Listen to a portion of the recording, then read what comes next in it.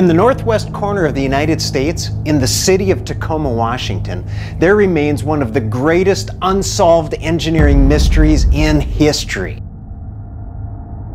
On July 1st, 1940, the new Tacoma Narrows Bridge was opened. It was the third longest bridge in the world, and it had the most advanced design of any other bridge ever built. But just within days of opening, there were already signs of trouble.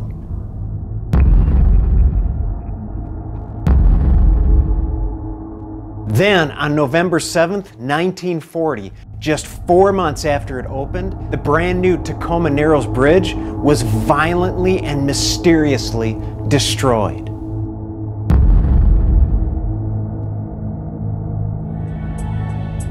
In this course, we're going to go on a journey.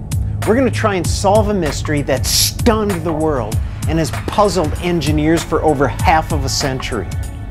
This course will give you practice thinking like an engineer. You'll learn a little bit about the physics of bridge engineering. You'll take a virtual tour of some of the greatest and scariest bridges around the world.